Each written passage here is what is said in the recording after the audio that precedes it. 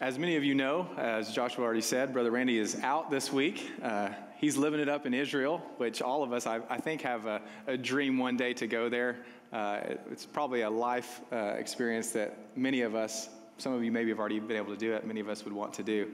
Like he said, about 30 people from our church went, and they joined another church in Nashville. And so they're all over there. And if you guys have Facebook, you can see how good of a time they're really having. It's so cool. We actually saw some pictures, I think it was about 3 days ago now, of Randy baptizing some people in the Jordan, which is just so mind-blowing to me. It's cool to see our senior pastor have an opportunity to do that with some of our members. Like I always say, I'm so blessed when Randy comes to my office and says, "Hey, I need you to preach." It's a little different than students. As many of you know, I'm the student pastor here, and I love your students. I absolutely love your students, but when I get to speak on a Sunday morning, it's a privilege and an honor, and it's really one of the callings that God's put on my life, and so I really appreciate that, and I thank the church and Brother Randy for it. So today we're going to start a single sermon, and God laid this sermon on my heart after Randy had asked me to preach, and it's titled very simply, Standing Strong in the Storm. It's not just standing in the storm, it's standing strong in the storm. And many of you may know, if you live in the area, which all of us probably do, we've had a lot of storms hit us pretty recently. May was a hard month for Oklahoma. We had flooding that happened almost statewide. I mean, sometimes the towns were all underwater. I have family and friends who live in Fort Gibson, and they got it worse than they've ever got it before. Some of my brothers, my brother and sister-in-law's family, and not family, that's my family. Some of their friends had it up to their roof of their house. I mean, just unbelievable stuff. And it really would just tear your heart out, you know. And you prayed that they had flood insurance and all the things that they needed, but many didn't. You look out at Bixby, and a lot of the areas in there, it did experience some flooding, some of the communities there. And then on top of that, that wasn't enough. We had tornadoes. And it just seemed like for a solid week, all I watched was the news. You might have been like me. I'm not a big news guy normally, but when something's happening like that, I'm watching the news. And me and my wife we were on Channel 6, and then when it would go to commercial, we'd go over to Channel 8, right? And then when it'd go to commercial, we go to 23, and then we go back to 6. And it was kind of funny because that's all we were watching because we wanted to be safe, right? Unfortunately, we don't have a shelter. So our safe place is our bathtub, and some of you guys probably saw that news story of the bathtub's not the safest place, you know, in your house. I don't know about that, but that's where we take cover. We had our little son this year, so we're taking cover with him. And I remember thinking, like, my goodness, this is an incredible May that many of us will never forget. A lot of us, this might be the worst May. Some of the little kids, like, I've never seen a natural disaster before. I thought that was so funny. Like, I've never seen, many of you have lived through some, right? You've seen flooding before. You've seen tornadoes before. And so God began to work that part of our May into the sermon today. And I remember thinking, like, oh my goodness, so many people in our community, in our state are going through so much hurt and so much devastation. And I almost had the thought, like, me personally, I didn't experience firsthand because my house is in BA.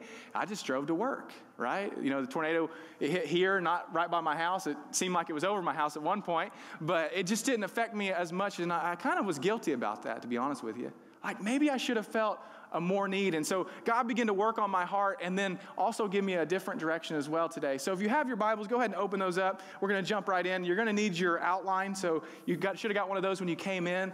You'll need the back of that outline. We're going to jump in.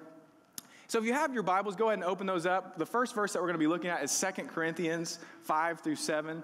And the funny thing was when these storms hit, I was watching the news, it's like these storm anchors became celebrities. And I don't know if you guys are on Facebook, but Travis Myers on Channel 6, there was memes everywhere about him. And they're really funny. They're really, really funny. Like Chuck Norris followed the news, and he left Oklahoma because Travis Myers said to. I'm just like, that's hilarious. But Travis Myers has a donut at Hertz Donuts now. I mean, he has his own day. Like, it was so funny to see all these things. But it was because we were all engaged in what was happening. And the reality is when I begin to hit this idea of standing strong in the storm, God began to relay some things to me, and that's what I want to share with you today. And really the first thing that me and you need to understand when we face a storm, when we see the news, when we see the people telling us, hey, there's something coming your way, you have to understand what the problem is, right? Like if it's a tornado, okay, different problem than maybe a flooding. And you saw all the people in Bixby filling the sandbags and all the different things that they did to, make sure their house was okay. But in order to understand where we're going today, you first have to understand the problem. That's the first point on your notes. So if you're following along on your notes, the first point of today's message is the problem. And the crazy thing is even though there's a lot of storms like tornadoes, and I think we had a minor earthquake. Many of you maybe didn't even feel it, also in May. But even though we have so many storms in life outside that we can see coming, we see the storm front, the direction that we're going to go today is a little different, because I want to talk about the storms that you don't see. I want to talk about the storms that all of us have faced at one point or another in our lives, but we didn't get Channel 6 to tell us about it. We didn't get the news anchor saying, hey, you need to get your family in the bathtub. You need to get your family down into the cellar because something's coming and you need to prepare yourself for it. And in all honesty, I wish there was a channel like that, right? A channel that all the time it's Quinn's family and everything that's going on with my family, even my newborn son and my wife, and same thing with you. I bet you would wish if you could tune into that channel, right? And just say, let me know what's coming, so that I can understand the problem. The problem in most storms is you can't see very well. So like if you've ever been driving down the road and the rain is coming down, like it just opens up, and you got the windshield wipers going as fast as they'll go, but you still can't see, it's scary. Like you're like, am I about to hit somebody? Do I need to pull over? Some of us have maybe pulled over before. My wife will not drive in rain like that. Me, I'm just like, we're good. We're all right, Maybe the guys in the room are like that. But that's what it's like in life a lot of times. The storm is so bad, the wipers are going so fast, and you can't see anything. You're praying so hard, right? You've been on your knees, you got calluses on your knees because you've been praying so hard, but nothing's changing. Some of you just still drive, right, like me. Some of you are like my wife, you'll pull over, right? Even if a tornado's coming, you're going to pull over and sit on the side of the road. And I was reminded of this verse. And many times we hear this verse and we say, that's the solution. But today I want to give you maybe another solution. In 2 Corinthians 5:7, it says this: for we live by faith, not by sight. I love this verse. We are called to live, but what Christ has called us to be through his son Jesus Christ, through the faith that we have in the Father. And it's not that we always are going to have sight of it. So it's not always that we're going to see 2 and 3 miles down the road. But here's the thing that I struggle with a lot of times. I want to see 2 and 3 miles down the road. So today I want to give you maybe another perspective than just this verse of how we can do this. Many times in the storm, what we begin to do as people of God, as followers of God, we begin to believe the lies of Satan. We begin to get in the storm. We can't see. Maybe our Bible's over on the nightstand or whatever, and we're just kind of huddled and protecting our family, protecting ourselves. It might be emotional. It might be a physical storm that you're going through. And all we know to do is just hunker down, right? And when you're hunkered down, you're not praying, you're not reading, you're not seeking. And what begins to happen is the evil one begins to throw things at you. You're not strong enough to conquer this storm. You're not strong enough to carry your family through this. That son or daughter that's going through this thing, you don't know how to handle that. And you begin to be thinking, begin to hear the lies of Satan, and they begin to almost become truth to you. No, I really can't. I can't help them. I can't even help myself. If people only knew the struggle that I had. We have this identity that if we follow God, we won't have family problems. Like, if I'm a Christ follower, my family's never going to have a problem. And you guys are all smiling right now. You know that is not true. We're going to have problems. And then we think, man, if I follow God, I'm always going to be happy. Like, I'm going to walk through life with a smile on my face 24/7, right? Like, I'm just a Christian happy guy just walking around. That's not the case. Sometimes we're sad. Sometimes there's things that hit our lives that really affect us. And so really the point that I'm kind of getting to today is the problem is not more faith. And sometimes it is. We need more faith in our life. But today, the problem isn't faith for more sight. That's not the direction we're going today. And the reality is, you are always going to have problems in life. And myself as well. I'm always going to have problems in life. The world is always going to have problems, no matter if you're a believer or a non-believer today. And just like the storms I just said, there's those that you see from afar off. It's easier to see. It's easier to prepare for. And honestly, the storms that happened, the flooding and the tornadoes, it's even easier to clean up. It's even easier to get help. Because communities see, oh, a tornado hit here. Oh, flooding happened here. And then they'll send resources. They'll send people. They'll take mission trips. But the storms that you don't see are harder. They're harder to see coming. They're harder in the moment to handle. You don't know where to turn. You don't know what way to do. The preparation is hard. And then the reality hits. The recovery is even harder. Because a lot of times people don't know what you're going through. A lot of times you are so ashamed that you can't ask for help. Because why would they want to help you through that? And so the storm that we're talking about, it's the times that you went to the doctor for a checkup and they gave you the news.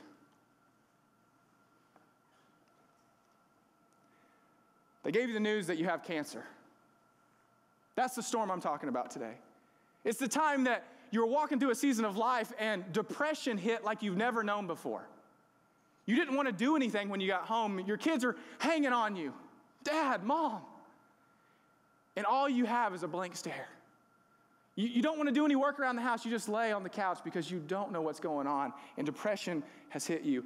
Or the time that addiction hit and that thing that used to be not so big is now the biggest thing in your life. It has control over your life. You don't even tell it what to do anymore. It tells you what to do. And so addiction has taken over. The storm is hard. It's raining hard. The thunder's hitting hard. And you don't know what to do. Or maybe, just maybe you experience some family loss.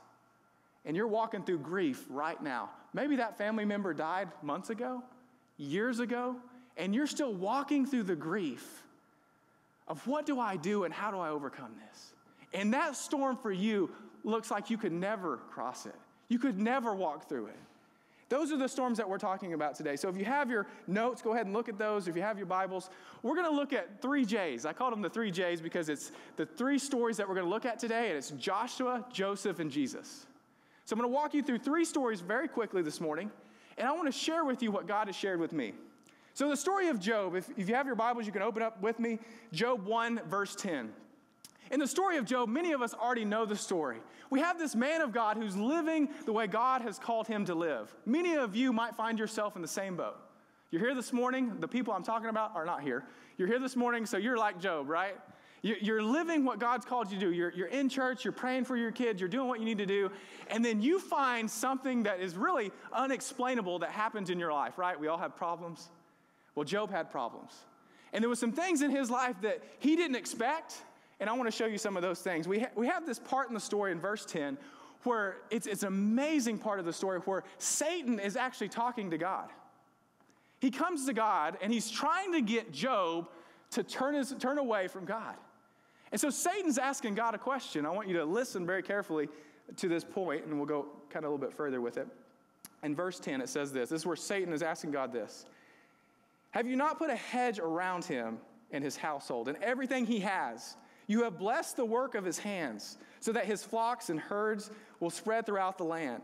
But now stretch out your hand and strike everything that he has, and this is important, he will surely curse you to your face. The Lord said to Satan, very well then, everything he has is in your power.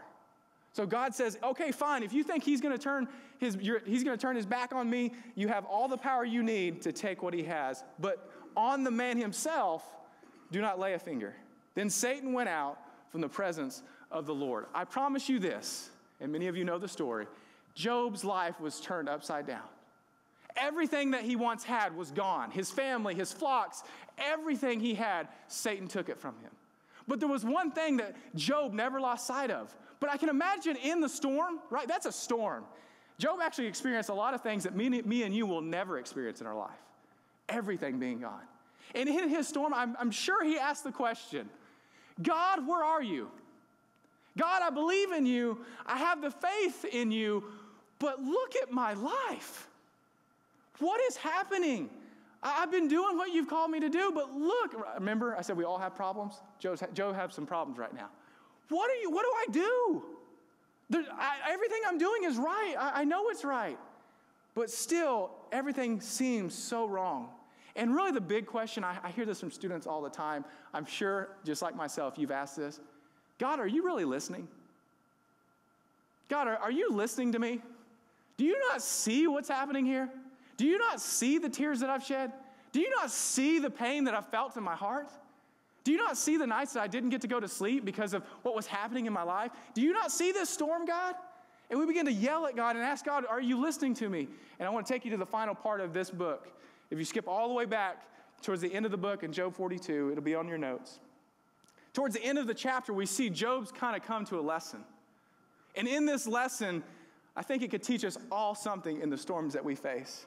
So this is the problem, right? That we begin to listen to the lies of the evil one. Job was very strong. Even his friends tried to get him to turn away, right?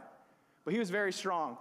And in chapter 38 and 41, we see the title of those chapters, and I challenge you to read them later. God speaks. So God comes to Job at the end of the book, and he begins to speak to Job. And then in chapter 42, verse 2, this is what he says. I know that this is what Job says back to God. I know that you can do everything.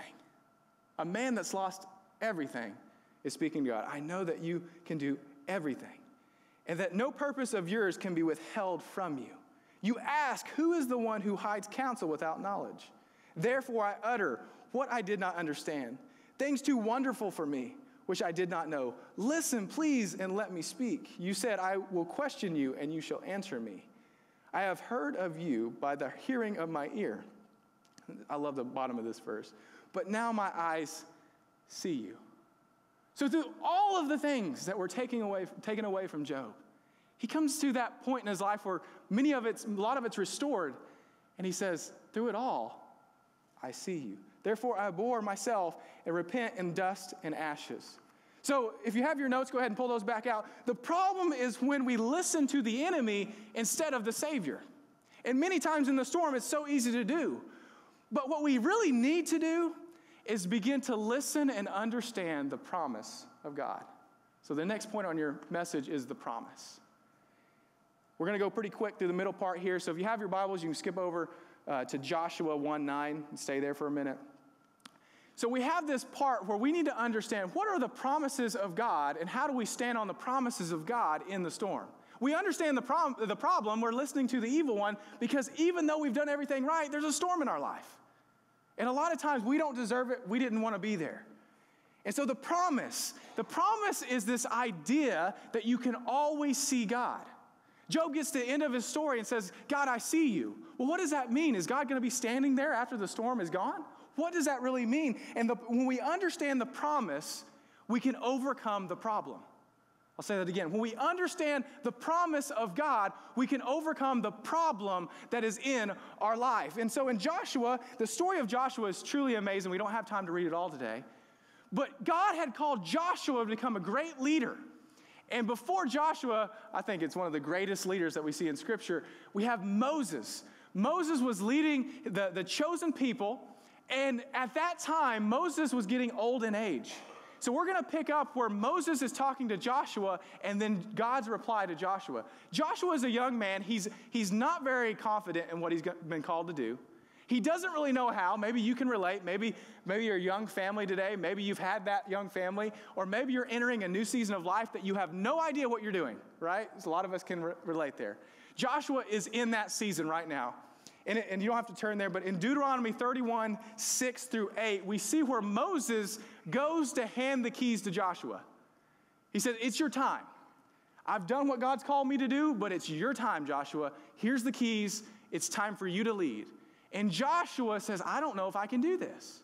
And Moses replies with this, be strong and courageous. Do not be afraid or terrified because of them, for the Lord your God goes with you.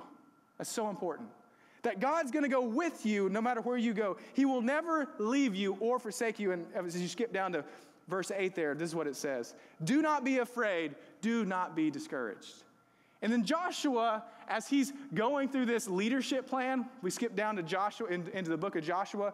Joshua 1:9 says this, have I not commanded you? This is God talking to Joshua. This is a reminder, and this might even be another point. It's not in my sermon. Sometimes godly people can tell you godly things, and then God can actually reveal those to you.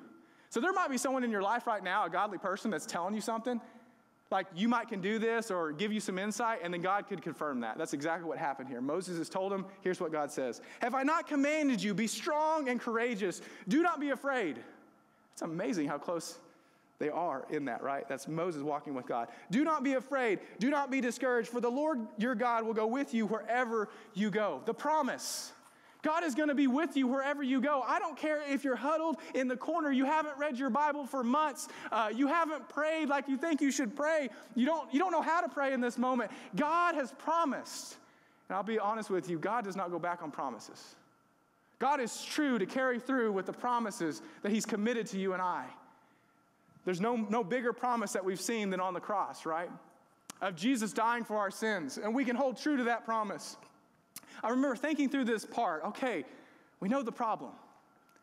We know there's a promise, but what does that look like?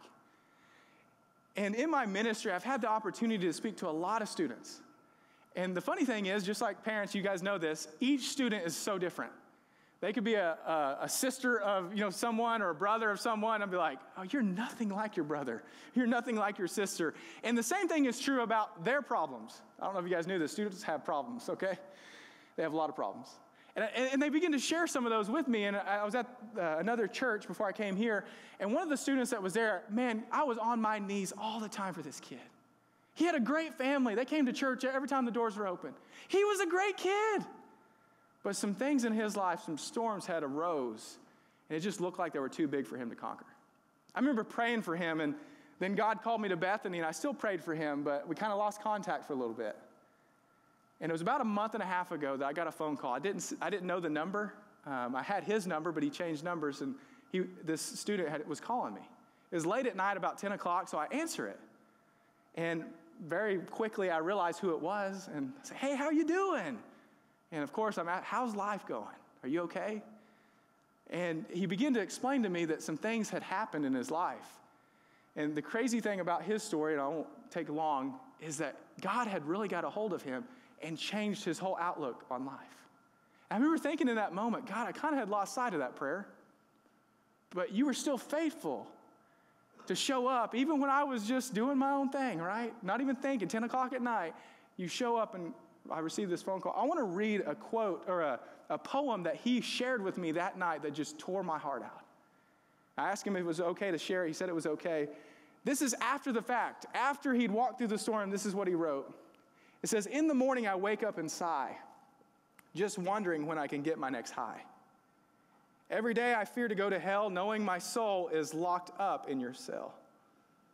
My life was lived for your crave, thinking that my life was still saved. But looking back at my life and my story, all I can do is give God the glory.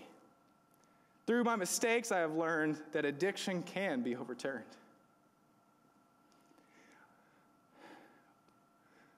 Although my life was in misbelief, now I wake up and sigh with relief. There was a young man who faced a great storm. And in his storm, because of what his parents had done, brought him to church, he understood the promises of God. God's going to be with you even if you're in that place you shouldn't be. God's going to be with you when you get the news it's terminal. God's going to be with you when you've lost a family member who was closer than a friend. God's going to be with you. And this is our last point today if you have your notes. When we begin to understand the promise of God, we will find, this is the most important thing, the presence of God. The presence of God. The presence of God. I put in my notes, a plan is worthless. Throw it out without the presence of God. Men in the room, you might be like me. Something's coming your way, going to affect your family.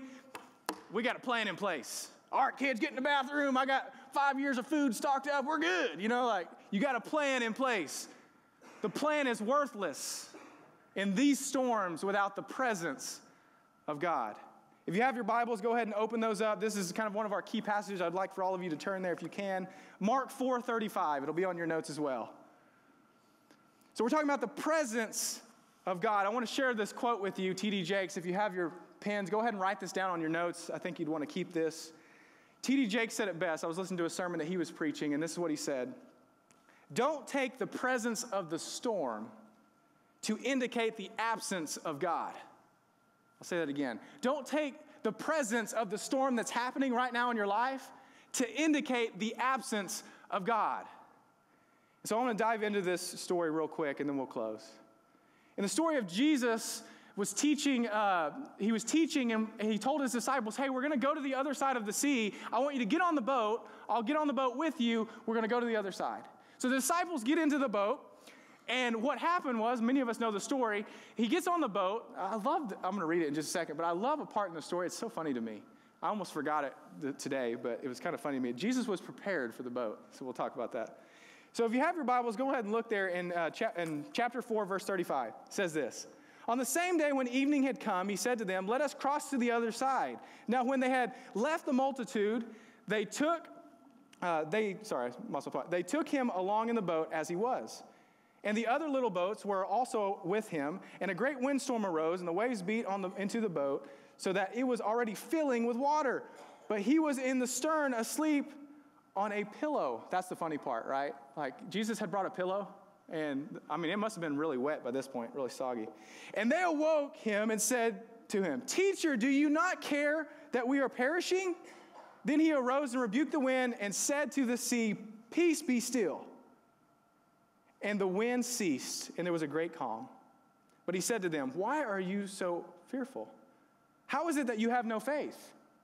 And they feared exceedingly and said to one another, Who can this be that even the wind and the sea obey him? I've heard this part of Scripture preached so many times, and many times pastors will get up here and say, you got to have enough faith because God has the power to cure your storm. He can calm the storm. The reality is that is true. God always has the power to stand up in your storm and say, Peace, be still. And he has the power to do that today. But there's something that I've been missing. I've read this story so many times, and God showed me something this week that blew my mind. At the very beginning of the story, Jesus is asleep. But one thing I don't want you to forget is Jesus is still in the boat. Jesus didn't jump overboard because the storm came. He didn't say, hey, good luck, guys. I'm out of here. Jesus is asleep in the boat, and remember our point. The presence of God in the storm is the most important part. Just because Jesus is asleep doesn't mean he has any more or any less power. Just because he hasn't stood up yet in your storm and said, peace be still, doesn't mean he's not present. And many times in our lives we say, God isn't by me, he's not near me. But maybe God is waiting for the perfect time to say, peace be still.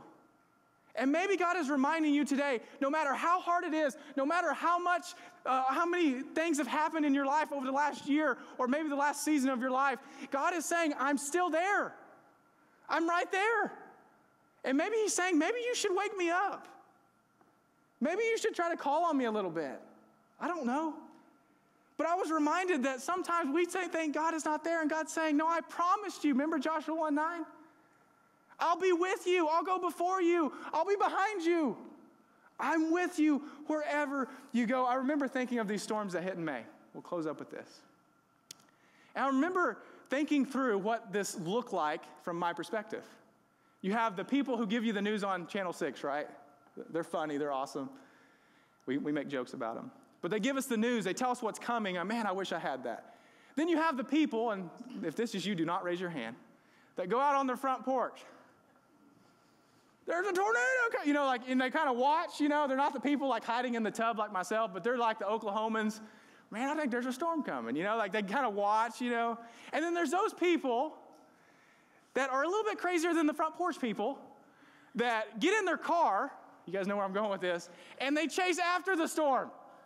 Like, what are you thinking? Like, this is crazy. We call them storm chasers, right? They get in their cars. Some work for the news, some don't. Some are trying to work for the news, I think.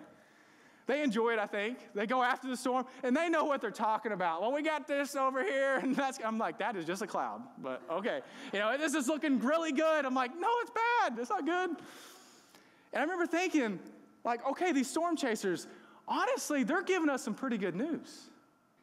Well, this thing's in Sepulpa. It's headed this way. It's this fast. The wind speeds are this. It's on the ground.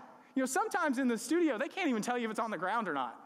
Well, we got something. But the guys that are seeing it are saying, it's on the ground. It's headed your way. Take cover now. And I'm thinking, those guys are pretty important. How crazy they are, right? I would never do it, but however crazy they are. And God reminded me of this, and this is what I want to do in closing. How many of us in these storm chasers, they're helping people. They're telling you what's coming. How many of us, we're not in a storm right now? You've walked through some storms in your life. Maybe last season of your life, you just got out of a really hard one. But you're not in a storm right now. But there's someone maybe sitting right beside you today who's going through a storm like never before. And just maybe today, God is reminding you, hey, you're kind of that storm chaser. You're the one that's going to identify some things. You've maybe walked through the same storm. Your families went through the same storm. And you're going to be the person that says, you know what? I see it coming. I even know how to help when it's gone. I even know how to help when everything kind of lands and no one seems to be there anymore. I can help. Maybe God today, maybe you're not going through a storm. You say, Quinn, this sermon ain't for me. I think the sermon is for you. Maybe God's calling you to be that storm chaser. No, don't go get in your car and chase storms. But maybe God is saying, you need to talk to somebody about their problems. Or maybe you're the one that has the problems. You need to start talking to somebody. Maybe in this church, maybe in your group time, I need some help. Cry out to those around you and help. Because sometimes it's the people in the boat with you that can show you that God is present. It's the disciples saying, you know what, God is with us, even if he's not doing what we think he should do. If you have your notes, this is the final point. We'll close with this as the band comes up. Sometimes you just can't go over, around, underneath. Sometimes God has called all of us to go through the storm. And going through the storm is the hardest part. And so I want to make sure you remember this point. It's your final little sentence on the bottom. The presence of God is in the middle of the storm. Let's pray. Dear Heavenly Father, we thank you so much for the simple but true message that your presence is the most important part of it all. God, we all have problems. Sometimes it seems like some of the problems that we have are too big to even overcome. Maybe there's someone in the room today that they've got the news that I just mentioned. They have the son or daughter who's struggling through something. They have the depression, but they haven't told anybody. They put a smile on. They act like everything's okay. And maybe today, God, as we sing this final song of praise to you, maybe today they just want to lift their hands and say, God, remind me of your presence today. God, if there's anyone else going through the storm today, could I be the one that maybe helps them? Could I be the one that helps them to see it coming and even to clean up afterwards? God, today my prayer is for your people, that no matter where they're at in their life, that they would seek your presence and they would seek your face. We ask this in Jesus Christ's name. Amen. Would you stand?